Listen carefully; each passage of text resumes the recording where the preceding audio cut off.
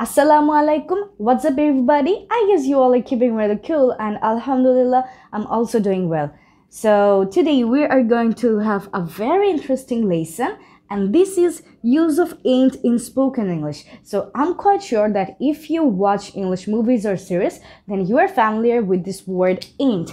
So, we can also use this ain't in our conversation, but before that, we need to know what is this ain't, what is the meaning of it, and how can we use ain't in our speaking.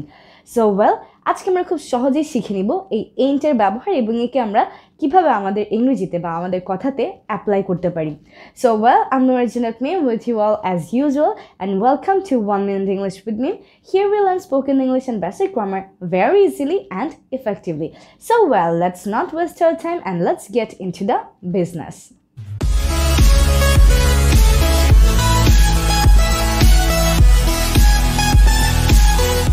Well, so এই যে আমাদের জন্য ain't আছে, এই ain't আসলে একটা informal contraction.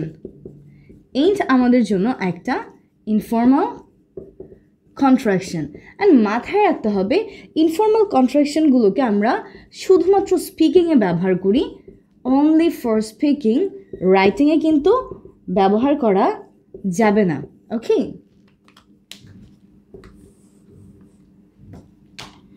only for speaking. So informal contractions গুলো আমরা কখন ব্যবহার করি? শুধুমাত্র স্পিকিং এর টাইমে. দ্যাট মিন্স আমরা যখন রাইটিং এর কথা বলবো, রাইটিং এ আমরা আমাদের ইনফর্মাল কন্ট্রাকশনকে ব্যবহার করতে পারবো না. So ain't আমাদের জন্য একটা informal contraction. That means we can use ain't only while speaking. Only whenever we are speaking we can use ain't.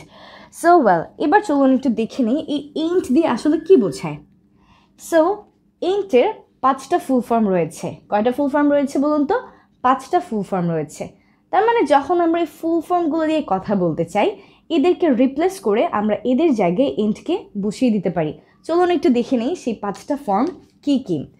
So number 1 যেটা আছে সেটা হচ্ছে am not, number 2 is not, number 3 are not, number 4 have not, and number 5 has not. তার মানে যখন আমরা কোনো একটা সেন্টেন্সে am not, is not, are not, have not and has not পাই, এদের জায়গায় আসলে আমরা এন্ডকে ব্যবহার করে থাকি. So let's try some sentences. am not. So am not মানে I am not, আমি না. যখন আমরা কোনো একটা সেন্টেন্সে I am not পাই, সেখানেই আমরা I am notটাকে উঠিয়ে দিয়ে I ain't দিয়ে আমাদের সেন্টেন্সটাকে ব্যবহার করতে পারি. For example, I am not responsible. তার মানে আমি কোনো একটা কাজের জন্য দায়ী না. তো এইখানে কিন্তু আমি বলতে পারি I ain't responsible. So এইখানে ain't এর মানে কি বলুন তো? ain't এর মানে হচ্ছে I am not responsible. Similarly, we can say that I ain't your friend, I ain't your sister, I ain't a dishonest person, I ain't a lazy person, I ain't a teacher, I ain't a student, etc. তার মানে I am not something. Similarly, যখন কোনো একটা সেন্টেন্সে আমরা is not পাই, এর জায়গায় আমরা ain't-কে ব্যবহার করতে পারি. For example, this is not my paper. এটা আমার কাগজ নয়. This is not my paper. We can say this ain't my paper. Similarly, we can say this ain't my marker, or this ain't my dress, this ain't my money bag, or he is not something, he ain't something. For example, he is not my teacher, he ain't my teacher. She is not a bad student, she ain't a bad student. That's it. তার মানে যে কোনো জায়গায় যদি is not থাকে, এই is not K replace করে আমরা ain't কে নিয়ে আসতে পারি. The next one is are not. So যখন একটা সেন্টেন্সে থাকবে are not, তার জায়গায় আমরা ain't কে ব্যবহার করতে পারি. For example, they are not coming today. তারা আজ আসছে না. আমরা বলতে পারি they ain't coming today. They ain't coming today. So এখানে ain't এর মানে হচ্ছে they are not coming today. We can also say they ain't a strong team. That means they are not a strong team. We can say they are not working. They ain't working এরকম যে কোনো একটা জায়গায় are not থাকলে সেই আর নটটাকে উঠিয়ে দিয়ে আমরা এন্ডকে নিয়ে আসতে পারি তারপর আমাদের জন্য আছে have not and has not তো এই হ্যাভ নট এবং হ্যাজ নট যদি কোনো সেন্টেন্সে থাকে সিমিলারলি তাদের জায়গায় আমরা এন্ডকে ব্যবহার করতে পারি for example I have not participated আমি কোনো একটা কিছুতে অংশগ্রহণ করিনি আই হ্যাভ নটের জায়গায় আমরা বলতে পারি ain't I ain't participated I ain't participated similarly I ain't gone there that means I have not gone there etc so এরকম যখন আমাদের কোনো একটা সেন্টেন্সে হ্যাভ নট থাকে সেখানে আমরা এটিকে ব্যবহার করতে পারি সিমিলারলি হ্যাজ নটের জন্য আমরা এটিকে ব্যবহার করতে পারি for example she has not participated সে অংশগ্রহণ করেনি তাহলে আমরা কি বলবো she ain't participated she ain't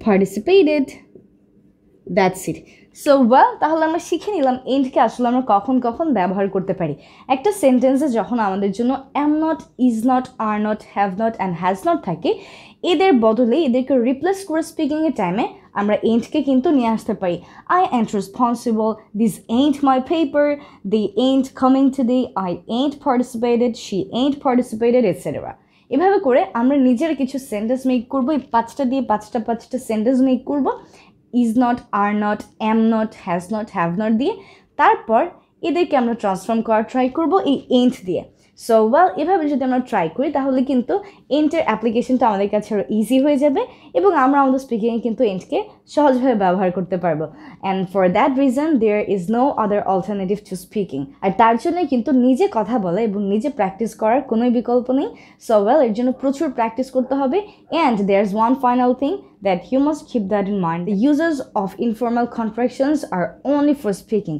তার মানে এই ain't-কে আমরা শুধুমাত্র স্পিকিং এর টাইমেই ব্যবহার করব, not for writing. Okay? So well, I'm Noore Jannat Meem and I wish you all the very best. I hope to see you all real soon, inshallah, in another short lesson. Till then, take care and Allah Hafiz. Stay connected everywhere and share this lesson with all your friends and family members so that you all can learn together. And keep me in your prayers. Allah Hafiz. Goodbye. Assalamu alaikum everyone, what's up? I guess you all are keeping really cool and alhamdulillah I'm also fit, fine and healthy by the grace of Almighty.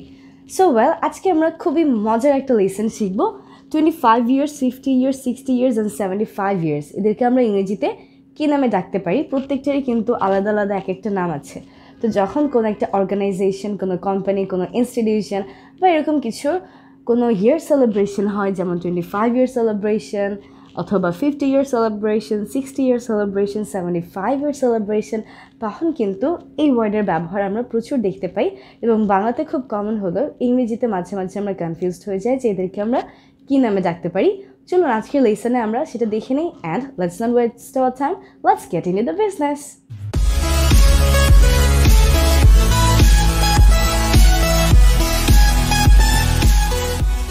Okay welcome back so এদের সবার শেষে আমরা একটা common word পাই ওয়ার্ডটা হচ্ছে jubilee jubilee কি word পাই আমরা এদের সবার শেষেই কমনলি একটা ওয়ার্ড পাই সেটা হচ্ছে জুবিলি যেটার বাংলাটা হচ্ছে জয়ন্তী বাংলাতে কি বলুন তো বাংলাটা হচ্ছে জয়ন্তী সো চলুন এবার আমরা দেখে নিই আমরা কী বলতে পারি প্রথমে আমরা একটু নর্মাল থেকে হায়ারে যাওয়া ট্রাই করব সো অর্নামেন্টসের ক্ষেত্রে সবার প্রথমে আমরা যেটা পাই সেটা হচ্ছে সিলভার তো এই সিলভারকে আমরা 25 ইয়ার্সের সাথে পাই কিন্তু 25 ইয়ার্সকে আমরা বলে থাকি সিলভার জুবিলি কী বলি বলুন তো সিলভার জুবিলি যার বাংলাটা হচ্ছে রজত জয়ন্তী সিলভার জুবিলি রজত জয়ন্তী এর পরবর্তীটা আছে 50 ইয়ার্স তো সিলভারের থেকে আরেকটু প্রেশিয়াস কি বলুন তো গোল্ড সো 50 ইয়ার্সকে আমরা বলি golden jubilee golden jubilee and বাংলায় গোল্ডেন জুবিলিকে বলা হয় সুবর্ণ জয়ন্তী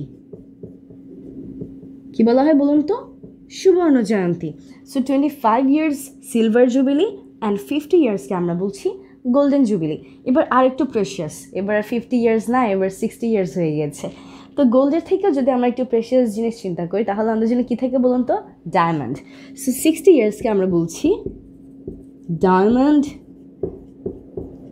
জুবিলি, যেটার বাংলাটা বললে হয় হীরক জয়ন্তী, এবং সবার শেষে আমাদের জন্য যেটা আছে সেটা হচ্ছে 75 ইয়ার্স। তো এই 75 ইয়ার্সকে আরও একটু প্রেশাস রাখার জন্য 75 ইয়ার্সকে কিন্তু আমরা বলি প্ল্যাটিনাম জুবিলি, যেটা এই সবগুলোর মাঝখান থেকে সবচেয়ে precious, platinum jubilee. Okay, that's it. So well, তাহলে 25 ইয়ার্সকে কী বলা হয়? Silver jubilee. 25 years silver jubilee, 50 years golden jubilee, 60 years diamond jubilee, and আমাদের জন্য আছে 75 ইয়ার্স, যেটাকে আমরা বলি platinum jubilee. That's it. So well, এখন থেকে তাহলে আমরা যদি কোথাও দেখি silver jubilee celebration, golden jubilee celebration, তাহলে কিন্তু আমরা বুঝতে পারি এদের দিয়ে আসলে আমরা রজত জয়ন্তী, হীরক জয়ন্তী, সুবর্ণ জয়ন্তী বোঝাতে চাচ্ছি। So well, stay connected to 1 Minute English with Meem to get these lessons, and I hope to see you all inshallah in another class. Till then, take care and Allah Hafiz, and don't forget to share this lesson with all your friends and family members. Stay blessed. Allah Hafiz.